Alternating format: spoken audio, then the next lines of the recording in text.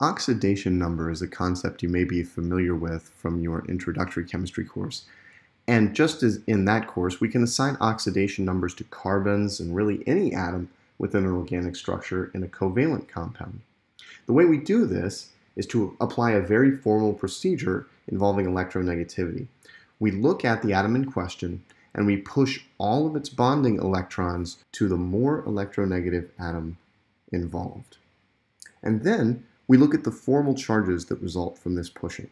In doing this, we tend to ignore carbon-carbon and carbon-hydrogen bonds. So let's look at a few examples. Here are some strongly reduced carbons. These are reduced carbons with very low, in fact, negative oxidation numbers because metal carbon bonds decrease the oxidation number of carbon. This is because the metal is less electronegative than carbon. In thinking about oxidation number, we take the electrons in the carbon-metal bond, here the metal is lithium in each case, and push them toward the carbon. In this first case, this would create a hypothetical resonance structure in which the CH3 carbon is now negatively charged and the lithium is positively charged, and that -1 charge on the C corresponds to an oxidation number of carbon of -1. If we have, really just as a hypothetical, two lithium atoms linked to a common carbon, both of these bonding pairs are pushed onto carbon, and the resulting resonance structure, quote unquote, as obnoxious as it may seem, contains a -2 charge on the carbon atom and +1 charges on each of the lithium atoms. That -2 charge on the carbon points to an oxidation number of carbon of -2. Finally, if we had 3 lithium atoms linked to this carbon, you can imagine this would lead to a formal charge of -3 at the central carbon atom, and thus an oxidation number of -3. So these carbons with negative oxidation number have a huge excess of electron density. This is an idea we'll explore in more detail when we look at organometallic reagents in a future lesson. But the punchline for reactivity is that they are strongly basic and strongly nucleophilic, and they're strong reducing agents. They have a propensity themselves to become oxidized by forming bonds to more electronegative atoms, certainly more electronegative than the likes of lithium, anyway. Now, in thinking about other scenarios, we can ask about the effect of bonds between carbon and electronegative heteroatoms.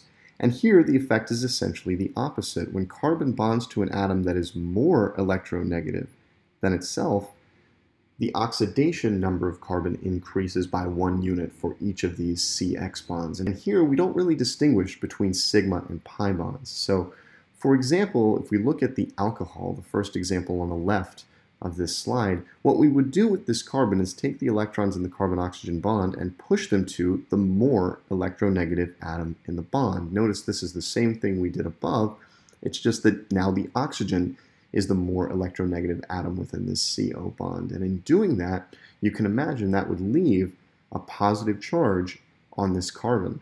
More specifically, a +1 charge. As such, the oxidation number of that carbon is +1. With 2 bonds between carbon and some electronegative heteroatom, such as oxygen, the oxidation number ends up being +2. We take both of the carbon-oxygen bonds, push them both to oxygen, and this helps us see that the charge on the carbon would be +2, and so its oxidation number formally is +2. And finally, when we have 3 bonds between oxygen and carbon, or any electronegative heteroatom and carbon, we end up at an oxidation state of +3. And here we're pushing all 3 bonding pairs of electrons toward the more electronegative oxygen atoms. And this would result in a charge of +3 in the resulting resonance structure, quote unquote. And so the formal oxidation number is +3. And as you might imagine, if atoms with negative oxidation numbers are basic or nucleophilic, atoms with positive oxidation numbers tends to be acidic or electrophilic.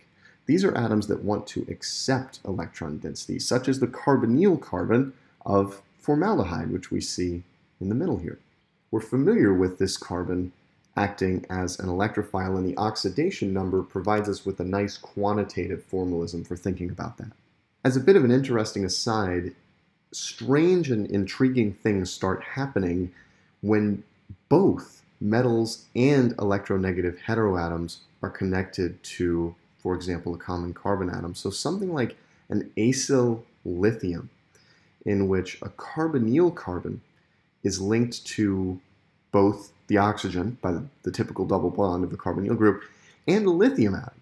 What's going on here? Well, if we apply our electron pushing procedure, something interesting happens.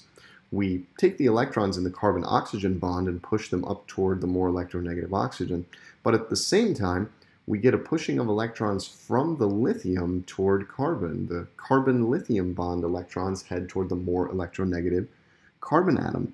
And if you do all the electron pushing, and let's go ahead and get it done, you end up with an oxidation number of +1 at the carbonyl carbon, which is rather strange if you're used to thinking about carbonyls, ketones, and aldehydes being at the +2 oxidation state. The presence of lithium attached to that carbonyl carbon has a huge impact on the density of electrons at that carbon. It's nowhere near as electrophilic as a typical carbonyl carbon, and the oxidation number helps us see that it's +1 where an ordinary carbonyl group would be +2. And in fact, in these acyl lithiums, the carbonyl carbon becomes a good nucleophile, turning the whole idea of the carbonyl group on its head.